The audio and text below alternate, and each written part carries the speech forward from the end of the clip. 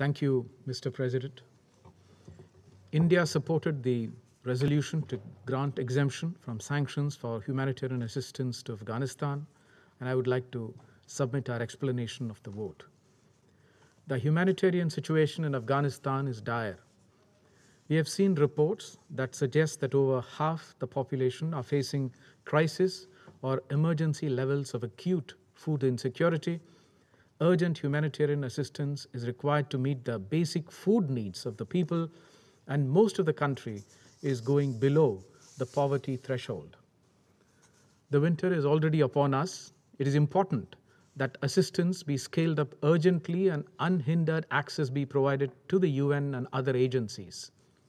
In this context, India has supported the call of the international community that access to humanitarian assistance for Afghanistan should be direct and without any hindrance. Humanitarian assistance should be based on the principles of neutrality, impartiality, and independence, and disbursement of the aid should be non-discriminatory and accessible to all, irrespective of ethnicity, religion, or political belief. In particular, the assistance should reach the most vulnerable first, including women, children, and minorities. At the same time, this Council should equally exercise its oversight on the delivery of assistance as well as guard against any possible diversion of funds. This is essential since any diversion or misuse can be counterproductive. In this regard, we welcome the provision in the resolution which calls for a review of the implementation of the humanitarian carve-out after 1 year. Mr. President, over the last 2 decades, India has contributed significantly to the development of Afghanistan. We have just airlifted 500,000 doses of vaccines and 1.6 metric tons of life-saving medicines. We are also in the process of sending more medicines and food grains. India is ready to deliver urgent humanitarian aid consisting of food grains and medicines to the people of Afghanistan. We remain steadfast in our commitment towards humanitarian assistance to the people of Afghanistan.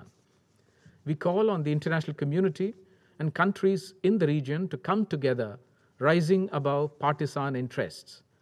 As the largest regional development partner of Afghanistan, India is willing to coordinate with other stakeholders to work towards enabling expeditious provision of much needed assistance to the people of Afghanistan.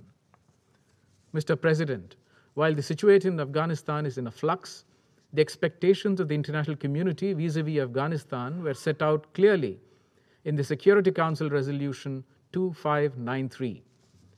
The resolution lays down the requirement in terms of the fight against terrorism, where it has noted the commitment of the Taliban not to allow the use of the Afghan soil for terrorism, including from terrorists and terrorist groups designated under Resolution 1267. It also laid down the expectations of the international community in terms of an inclusive and representative political setup with participation of diverse political ethnic groups in the country and the importance of upholding human rights, including those of women, children, and minorities. Going forward, even as we cater to the immediate humanitarian needs of the people of Afghanistan, our approach to Afghanistan will be guided by the commitments expected from Resolution 2593 and our long-standing friendship with the people of Afghanistan. I thank you, Mr. President.